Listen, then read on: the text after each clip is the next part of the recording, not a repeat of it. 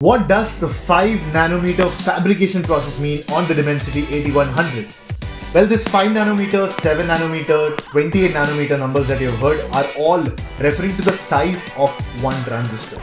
Now, what are transistors? Transistors are the things that give you performance on a chip, and more the transistors, better the performance. Now, with smaller size transistors, we can fit more and more transistors, and at 5 nanometer, each transistor is as small as 5 nanometers, which means we can fit billions and billions of transistors to give you exceptional performance like we do on the Realme GT Neo 3.